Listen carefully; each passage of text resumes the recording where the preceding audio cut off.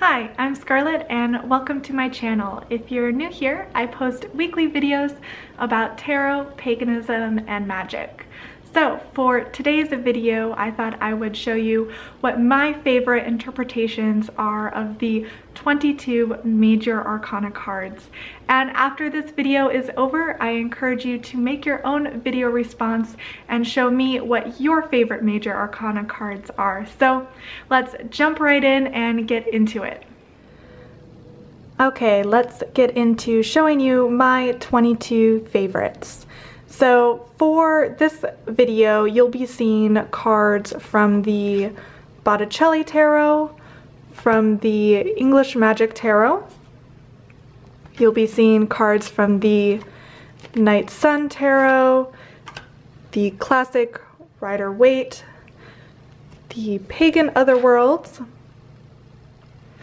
the Wild Unknown, and the Dark Days Tarot.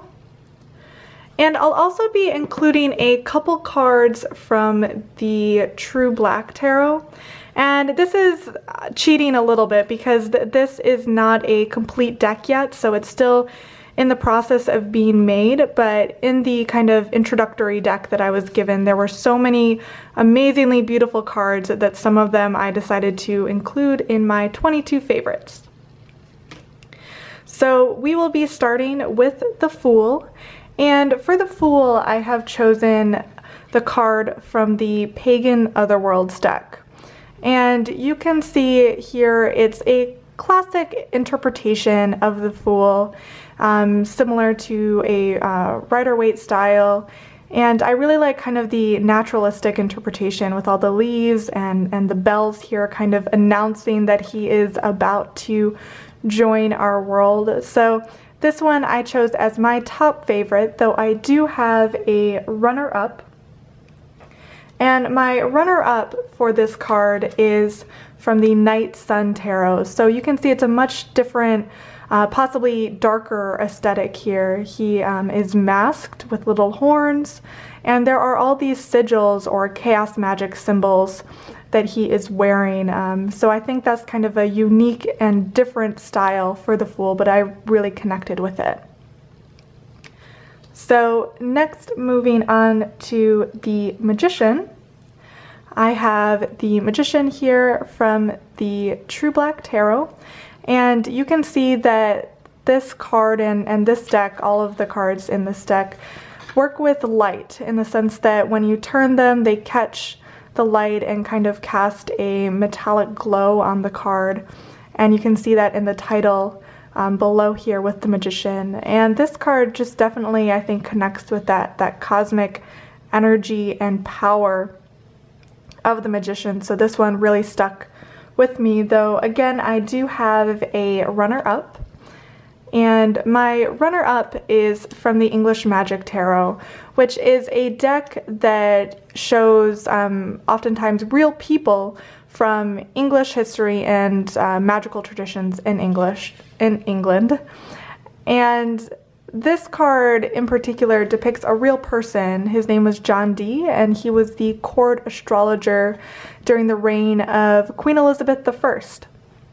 So you can see here it's very dynamic. He's turned away from us. It's like he's grasping down that power of the sun.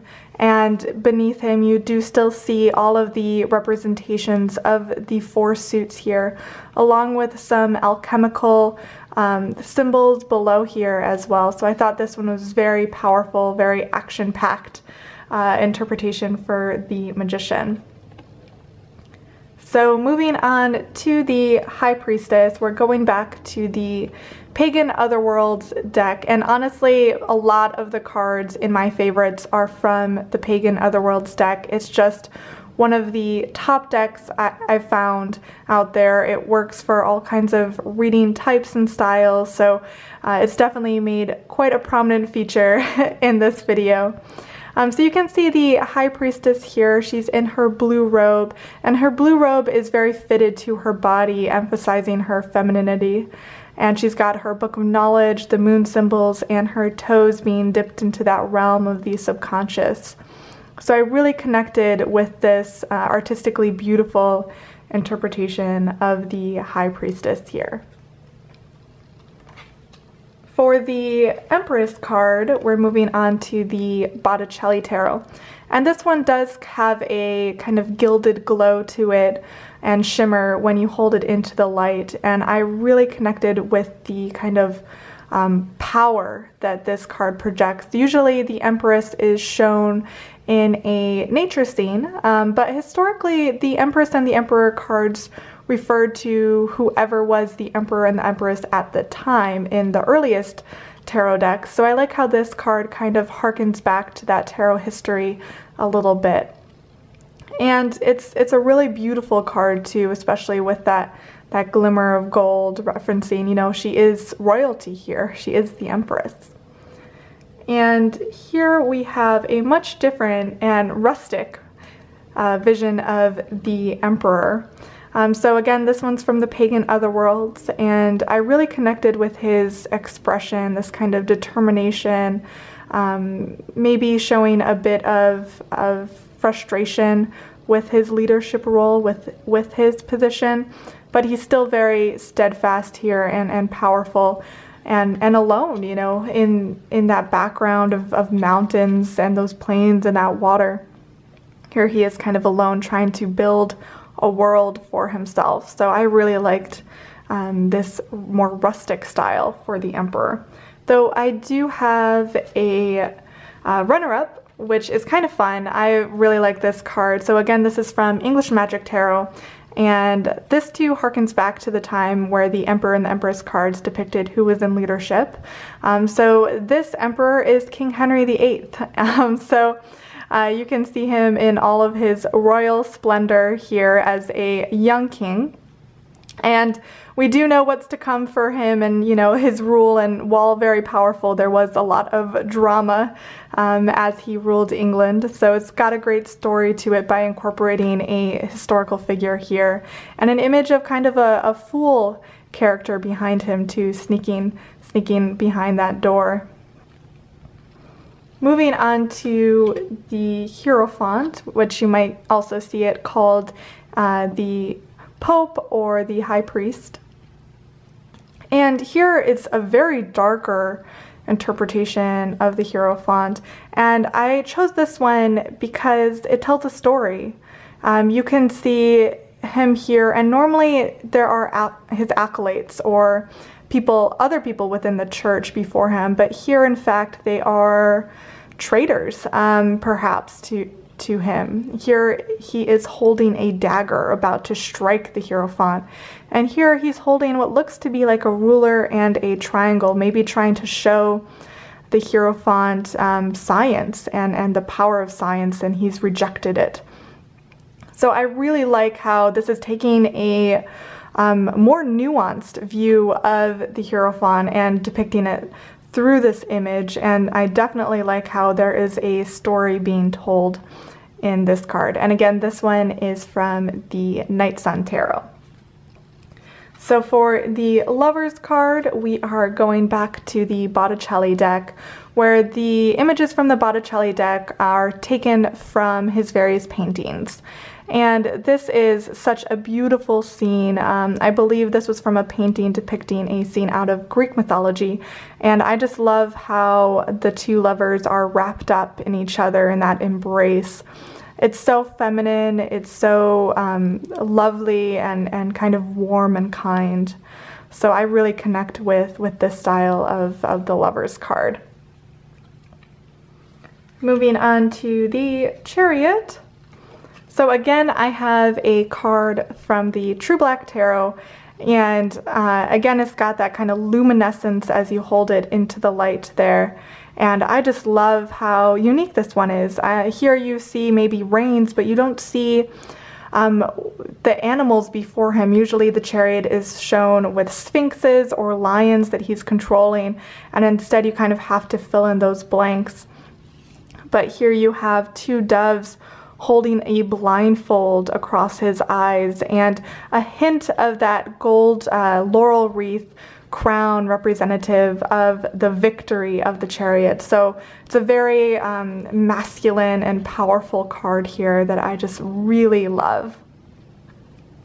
Though I do also enjoy the Chariot from the Pagan Otherworlds deck again, and with a bit of a unique interpretation using mountain goats instead of the classic Sphinx or horses that you see in a lot of other decks. But again, you get that action pose, the sense of movement in this card. So for strength, I chose the Pagan Otherworlds deck again for my favorite, and mostly because I love the idea of using a black bear. Traditionally, strength is shown with a lion, so I really pay attention to when a deck chooses to do something a little bit different, like in this case, showing a black bear. I think all of the interpretations of the card of strength do still apply when you switch the animal from a lion to a bear. So I really like how they kind of chose to do something a bit different. This card of strength too, it also does something different, and instead of a lion or a bear, in fact has a snake here. And here she has some arrows and an infinity symbol and some grains of wheat here too, and all these axes kind of glowing in the light in the background. It's a very powerful card for this interpretation. And one more runner-up for strength. This is the Night Sun Tarot, and you do have that classic lion, but such a powerful female figure here. Usually the female in the card strength is depicted as very feminine, usually wearing white. But here you can see something else entirely. This is a battle goddess type figure with her lion that she is controlling, and it's just such a beautiful card. So moving on to the Hermit, I have a fun one here. So this is from the Wild Unknown Tarot, and this has a little tortoise. So it is a tortoise with a lantern on top of it. So the Hermit usually does carry a lantern or a pointed star. So I like how they chose to put the lantern on top of the tortoise, and the use of a tortoise makes a lot of sense. As you know, here you can see he is going inward. He is literally going inside his shell. So it really connects with the meaning of the Hermit. So for Wheel of Fortune, I have as my favorite this one from the True Black Tarot that they're actually calling Destiny, but I think it has the same role as the Wheel of Fortune, and you can see that glimmer of light between the triangles, the elemental symbols here, and I just really connect with that overpowering kind of cosmic energy here, that sense that this card is not really referencing something of our world, but something we cannot yet understand. And my runner-up for this card was the Wild Unknown, again with a dream catcher for the Wheel of Fortune. So I really like this one with the colors of the thread here and the sun and the moon on both sides. Again, a really kind of unique interpretation. So for Justice, I have this card from the Botticelli deck. This is bright, a lot of light colors here, though I would say that while this one is my favorite of the decks I currently own, I still haven't found a Justice card that I really connect with. So if you have a favorite Justice card that you really like, do please let me know in the comments down below. I would love to see what your favorite Justice card is. So next we are going into the Hanged Man, and again from the Night Sun Tarot, a much darker version of the card here with his head in a bird cage. The trees that he's hung to are stabbing him, and here he holds the key but his hands are wrapped up. He's not able to free himself. So a very kind of dark interpretation here, but I really connect with it. It seems to really you know, connect with my subconscious here, and this interpretation I find really inspiring, tapping into something deep. So for Death, this was a very hard one, and I have chosen for my favorite, the Pagan Otherworlds. So just aesthetically, from a composition standpoint, this image is beautiful. It flows. I love these war wings made out of arrows as he holds his sky up above. I love how there's a flower behind him, a sense of, as you know, death passes, new life forms, that sense of transition that you get with this card. Though I am really in love as well with Death from the from the Night Sun Tarot, because it's something you do not see very often at all. Death depicted as a pregnant woman. This is the reason I bought this deck. When I saw this death card, that's why I bought the Night Sun Tarot, because I love this concept of choosing to portray death as pregnant, as a symbol of not, you know, something ending, but something new beginning as well. Though I also really like the death card from the Wild Unknown deck too. It's just kind of a little dark, more morbid, but definitely let me know in the comments of these three death cards, the Pagan Otherworlds, the Night Sun, or the Wild Unknown, which one of these three connects with you the most. So next we have the Temperance card, and this is from the Pagan Otherworlds deck. And you can see it's a beautiful angel here with a halo as she pours that water from her two goblets. And like the Justice card, while I do like this interpretation, and this is the favorite of the decks I currently own, I'm still on the search for another Temperance card that I would connect with more. So in the comments, let me know what your favorite Temperance card is too. So moving on to the Devil, again with the Pagan Otherworlds deck. So this one is very different than most interpretations of the Devil. He's got this kind of matted suit that he's wearing, and these human faces are being kind of sucked into his body over time, like they're becoming him. So I just really connect with this unique interpretation. I haven't seen anything like this card before. And this was one of the main reasons I decided to buy the Pagan Otherworlds deck, was for this card. Though I also do like this interpretation from the Dark Days Tarot. Here she is with kind of flowers on her face, but then a darker mask that it looks like she could put on and take off at will, maybe showing kind of that complexity of the Devil card here. Moving on to the Tower, I have a very disturbing image for you. So this is from the Night Sun Tarot. And this one is very dark. It almost, you can't quite tell what it is, but it does almost look like bodies are kind of falling out of this window here, with this kind of cosmic lightning crashing into that tower and this seal behind it. Very dramatic, very dark.